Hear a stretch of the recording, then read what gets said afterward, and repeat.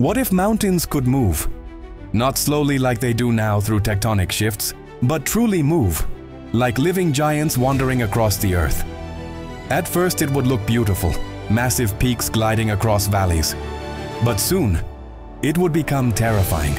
A single mountain weighs billions of tons. If it started moving, it would crush everything in its path. Cities, rivers, entire forests. Earthquakes would ripple endlessly as the ground shifted beneath us. Weather would go wild, storms forming wherever mountains went, since mountains control rain, wind, and temperature. Oceans would rise in strange places. Continents would tear apart.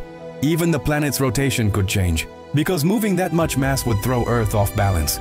And yet, imagine if they weren't moving by accident, but by design.